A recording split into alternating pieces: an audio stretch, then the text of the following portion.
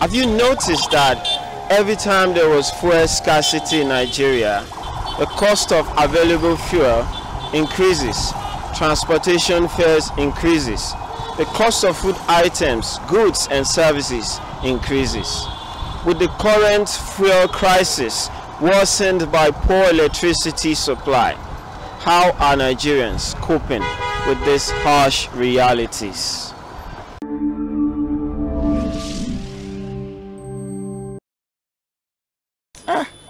Nigeria is facing big problem right now. All those the transportation have had more price on their own money. Even to buy pure water too, they've had money. So things is not going well for those people that, for we in Nigeria generally. So it's a very great problem for us. The fuel scarcities, it affects so many things. The standard of living, for you to leave your house to go to work, it's hell. To get the fuel is another thing entirely, and this affected all prices. Talk of price of anything, food stuff, anything. The price is on the high side, and it has not been easy. It has not been easy at all. Things have not been easy because the major source of energy for Nigeria that we can use in order to be productive, we cannot do anything without the two basic things: electricity and fuel. The state of this country is going from bad to worse and then to worst. I cannot say the way I've lived in the past 8 years is the way I'm living now.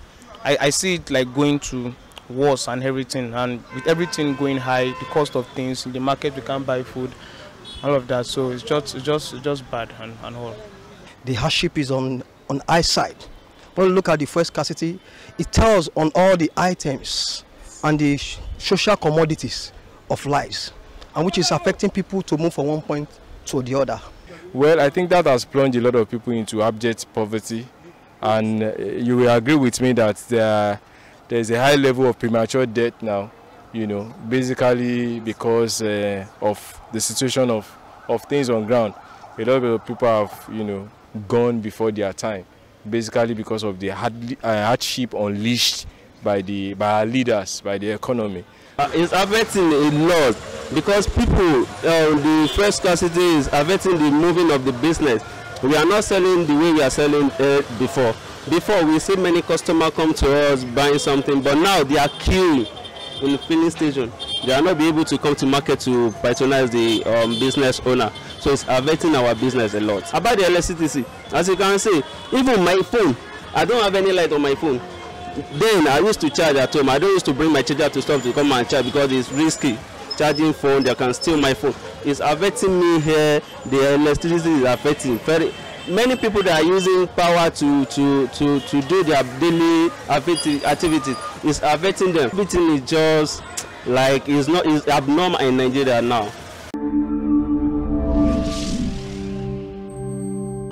Well, I think in the coming election now we should vote a vibrant youth that can see things the way we youth see it. The way forward is that if our government or leader are sincere with us, and they should be able to find a remedy. I think the remedy now is for them to look into our refinery, even if it is one or two. So we want the leaders to sit and come together and find a lasting solution that will help this nation. And I believe if this is done, it will bring massive growth and massive economic growth into the country.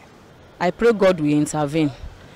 To solve the problem, it depends on our leaders, because this fuel scarcity of a thing, I don't know, maybe it's something that is intentionally done. Because once there is fuel scarcity, it's that time that there will be no light to compound the issue. So it's only God that will intervene in the problem of this nation. It's only God. Our government is supposed to find something to do. It's the one that's supposed to help us, because they are the one that being the part of it. So they are supposed to be help us. That's it. Thank you. I think this is the right time the youth people will come out and speak to the government here. Maybe they can hear, because this is the time of election, that we come out to come and do the campaign for people now. That we come and do the strategies that I used to do for us to just gain our own heart to vote for them. So we cannot speak to them now. What do you want? What's the thing that you want and you can do for us? Like, we should just find someone, some of them that we know that this one have something upstairs to offer for the citizen, to offer for the poor people in the market of Nigeria entirely. So we not just vote or any other person. We should find someone that can help us with this kind of situation we find ourselves in Nigeria now, so that everything can come to normal things we know it's supposed to be. So, as a nation, we need to look at the issue of the refinery. It looks quite foolish and unwise that a nation like Nigeria that has abundant natural resources, crude oil, we explore here, we export for refining, then we import again. This is a major area where, it's costing us so much.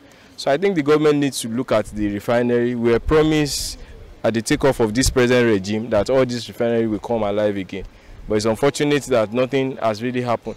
So I think for the government, if the refinery can, come up again, if Dangote refinery is coming up by private ownership, I don't think it should be a big deal for the government to have a functional refinery system that will make the whole production process to be completed here. You explore here, you refine here, and at least we can export ready-made process for to neighboring countries, and even we ourselves, we have it in abundance. And I believe that by the time we achieve that, there will be a lot of ease in the present level of pressure and hardship being unleashed on the Nigerian masses. Okay, so think about it. What do you think will happen if we have functioning refineries with greater output capacity? What are your thoughts? Until I come your way again next time, I remain AJ Kingsley.